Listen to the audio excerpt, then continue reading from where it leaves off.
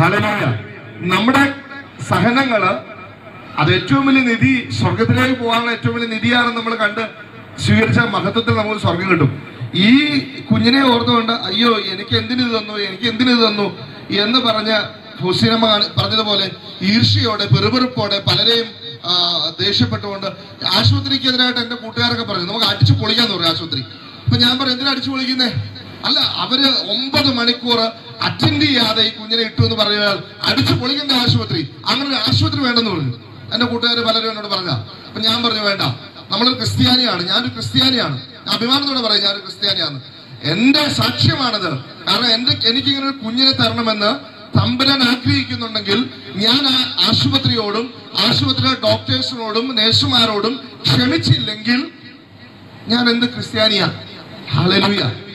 ഞാൻ ഡോക്ടറോട് പറഞ്ഞു, ഡോക്ടർ ഇതെന്ത് സംഭവിച്ചു? അപ്പൊ ഡോക്ടർ എന്റെ മുഖത്ത് നോക്കിയിട്ട് പറയാണ്, ഇതെങ്ങനെ ഞങ്ങൾ അറ്റൻഡ് ചെയ്തില്ല എന്നുള്ളത് ഞങ്ങൾക്ക് തന്നെ അത്ഭുതമാണ്, അങ്ങനെ വരാൻ വഴിയില്ലല്ലോ, അതെങ്ങനെ പറ്റിപ്പോയി ഞങ്ങൾക്ക് അറിയില്ല എന്ന്. അപ്പൊ ഞാൻ ഡോക്ടറോട് മറുപടി പറയാം, ഇത്രയേ ഉള്ളൂ, ഡോക്ടറിന് 1 സെക്കൻഡ് കൊണ്ട് അത് പറഞ്ഞു തീർക്കാൻ പറ്റി. പക്ഷെ ലൈഫിൽ ഞങ്ങളാണിത് സ്വീകരിക്കേണ്ടത്. Praise the Lord.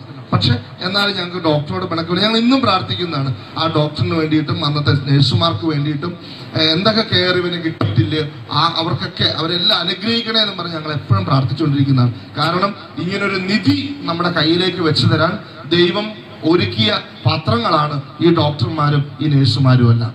Praise the Lord. നമുക്ക് ഇവർക്ക് വേണ്ടി പ്രത്യേകം പ്രാർത്ഥിക്കാം. അവർ പറയുന്നു അവർക്ക് ഒരു നിധി ദൈവം കൊടുത്തു എന്ന്. ആ നിധി സൂക്ഷിക്കാനായിട്ട് ദൈവം ഏൽപ്പിച്ച ഈ മാതാപിതാക്കൾക്ക് ദൈവം കൃപ കൊടുത്തു.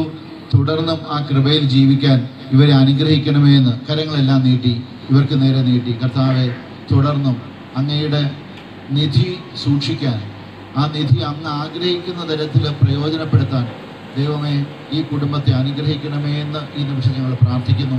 ദൈവമേ, അതിനാവശ്യമായ അനുഗ്രഹങ്ങൾ ഈ മക്കൾക്ക് നൽകണമേ ഞങ്ങൾ പ്രാർത്ഥിക്കുന്നു. അനുഗ്രഹിക്കണമേ കർത്താവെ. സ്വതന്ത്രമായിട്ട് സ്തുതിക്കാം. ഹല്ലേലൂയ. നന്ദി കർത്താവെ, സ്തോത്രം.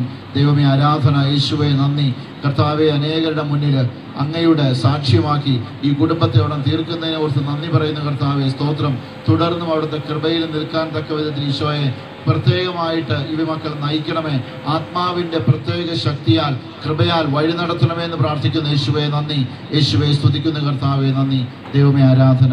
ഈശോയെ നന്ദി കർത്താവെ നന്ദി. ഈ കുടുംബത്തെ